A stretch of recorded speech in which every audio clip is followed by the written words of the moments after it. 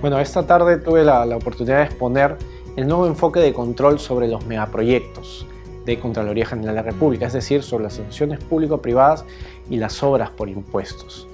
Esta tarde he mostrado a la audiencia cómo es que a raíz del inicio de la gestión del Contralor Schack hemos ido virando y enfocándonos en un rol más preventivo, en un rol más asesor del gestor público. Tradicionalmente, Contraloría General de la República se enfocaba mucho en hacer auditorías posteriores, acciones posteriores, es decir, una vez ejecutada la obra, una vez ejecutada una intervención pública, nosotros ir a ver si se hizo bien o mal, y si se hizo mal, identificar quiénes eran las personas responsables de que las cosas hayan salido mal y de ocasionar un perjuicio al Estado. Ahora estamos virando nuestro enfoque, poniendo un énfasis en alertar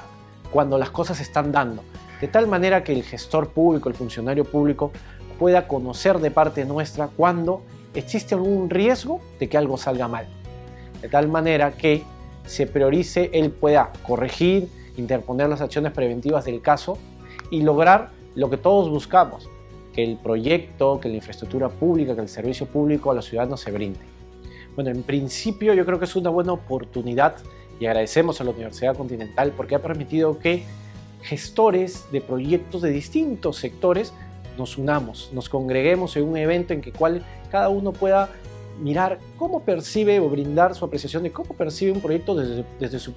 esquina, desde su punto de vista. Estamos miembros del sector público, del control, los gestores, están los privados, están los asesores de estudios abogados, los expertos internacionales. Y que nos quede claro que entre todos nosotros está el reto de,